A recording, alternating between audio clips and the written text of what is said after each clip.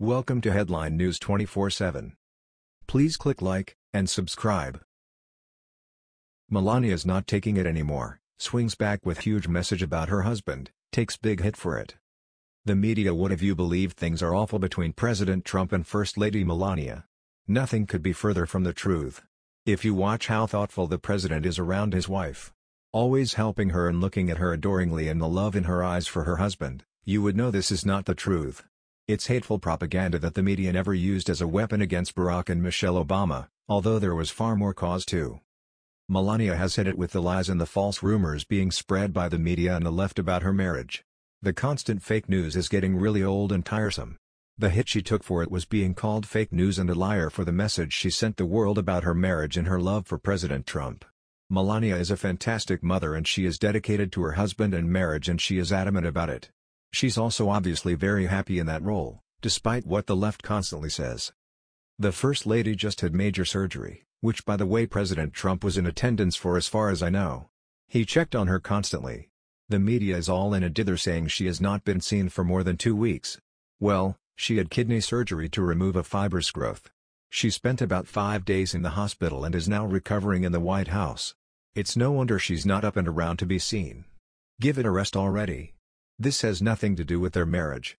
Under a kidney procedure such as the First Lady's, doctors block a blood vessel in order to stop blood flow to a specific area and stop a patient from bleeding. After she returned to the White House, she thanked people for their good wishes. "Our office has received thousands of calls and emails wishing Mrs. Trump well, and we thank everyone who has taken the time to reach out," the White House said in a statement. Listen to this salacious hateful rhetoric from NCT. Melania has been suffering under the weight of constantly finding out new and horrible things about her husband's past, and he seemingly can't even be bothered to spell her name correctly, a woman he's been married to for 13 years and change. That little blunder proved one of a few things: either he manually spelled it wrong like a moron, or he types her name so infrequently that his phone's spell check doesn't automatically guess what he's saying, or perhaps worst of all, an aide wrote the tweet. Perhaps that's why tweets are surfacing tonight about Melania moving back to New York following her kidney surgery on May 14 at Walter Reed Medical Center. But maybe the biggest proof of all that Melania has her bags packed, or at least plans to in the near future, is that the First Lady has changed the location indicator on her personal Twitter account back to New York City, where she lived before she moved into the White House with Barron after his school year ended. First off, that's pretty much the entirety of that report, which is just lame beyond belief. The Trumps have a home in New York City, just as they do in Florida and in D.C. right now at the White House. Melania's official FLOTUS Twitter account she uses for her duties has Washington, D.C. as her location. Her personal account has always had New York as the location. Stop picking at every little thing on their social media accounts. You people just make stuff up anymore for clicks. Trump made a typo on Melania's name and that means he doesn't love her? Give me a break. When I text, autocorrect sometimes gets by me and my spelling is hilarious. And theirs is too, and they know it. Heck, sometimes I misspell my own name. Most of the accusations in Trump's past are baseless and made up. The rest, people are just maliciously guessing at.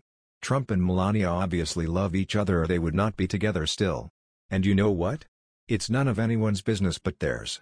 It amazes me the amount of gossip and hate-mongering coming from the left and how non-existent the recognition of President Trump's accomplishments are.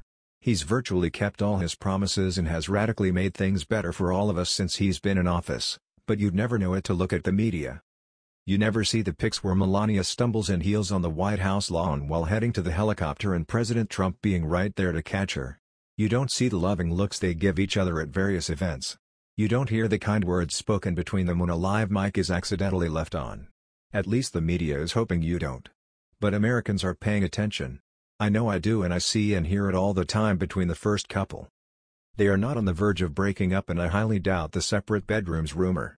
In fact, I don't believe anything coming out of the media anymore, and most of America is in agreement with me. Melania Trump is doing great after her kidney surgery, President Trump said Friday. But what the media focused on was that the First Lady had not been seen lately. She's doing great. Right there. She's doing great, he said on the White House lawn Friday morning before he left to give the commencement address at the U.S. Naval Academy in Annapolis, Maryland. She's looking at us, right there, he added and pointed to a window in the White House residence above him. She's recovering and being the beautiful woman that Melania is, she won't want to be seen until she's fit for duty. As for the love between them, It is an untold fairy tale in many respects. And it belongs to the Trumps, no one else, so knock off the lies already. That was the news. We thought you might be interested in knowing about this. Please click like and subscribe. Thank you.